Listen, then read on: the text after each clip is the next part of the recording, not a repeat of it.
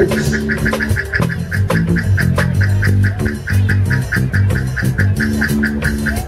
There's so much trouble.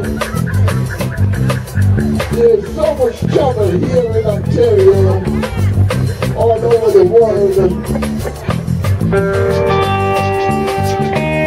But we're going to fix it.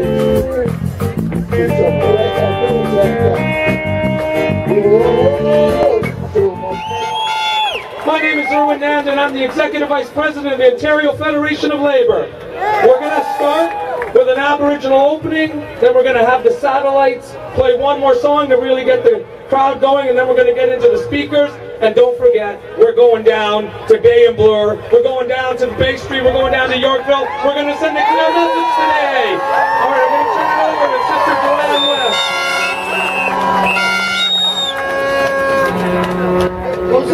Say go. I'd like to honor the Mississauga people. This is the territory that we're gathering on today. It's an Aboriginal traditional teaching that whatever we do, whatever decisions we do for the next 7 generations in mind. It will affect them all. So with this in mind, we are the warriors. We defend and protect our values. We are the warriors. We ward off the arrows that others thrust at us. We are the warriors. My fingers aren't working, sorry. We see a new day and its possibilities. We are the warriors. We march to the drum.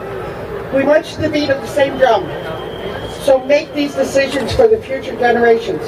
Stay strong and stay on the same pace, same path. Peace and solidarity.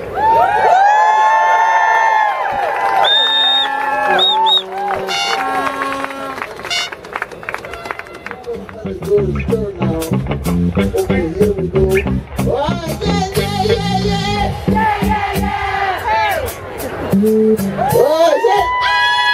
okay, now,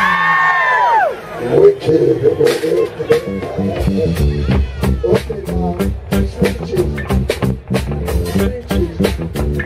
Okay, we're doing one time. Rasta.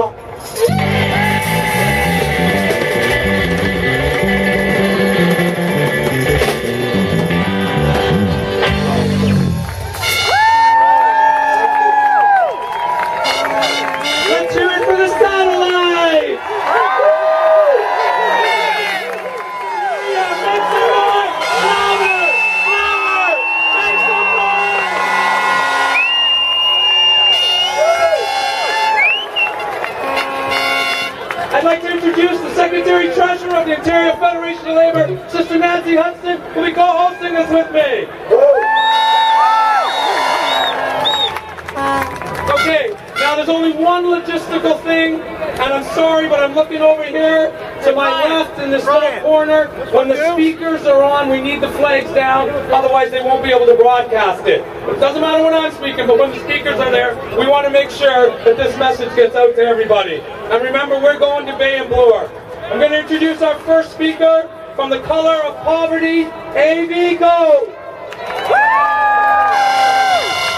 How are we feeling today? And what do we want? Justice! And when do we want it? I'm here for the same reason why you are here and the 15,000 who are joining. I'm here because we want to tell the government we want a just society, a fair society, a society in which the rich pays their fair share of the taxes and the poor get the support they need to succeed.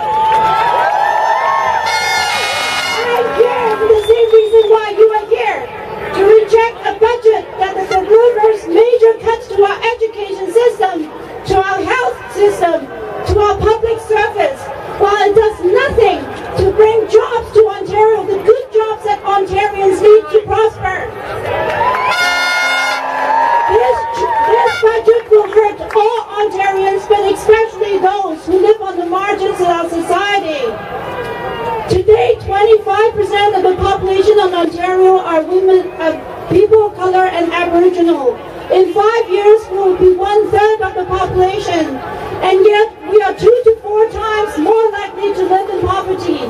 We make 20 to 40% less than the average Ontarians. We are unemployed and underemployed. And what did this budget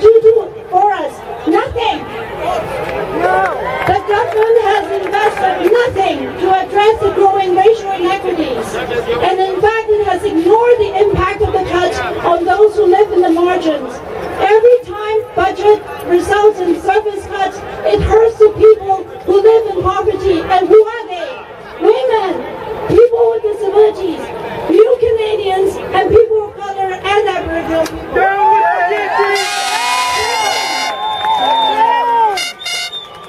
The government says they want to balance the budget, but cutting and slashing services is not the way to balance budget. It's the wrong way to go. So instead of spending cuts, we want the government to roll back all the corporate tax cuts that they have implemented over the last 5 years. And it's not enough to impose a surtax on the super rich. We want the top 1%, the top 5% to pay their fair shares. We want the CEOs to pay their fair shares so the janitors who clean their toilets will get the service they need. And instead of firing public servants, we want the government to implement employment equity legislation so everyone will have a good job. So tell the government we want prosperity in Ontario, but this will only happen if everyone, regardless of their race, gender, ability, will have the equal chance to succeed.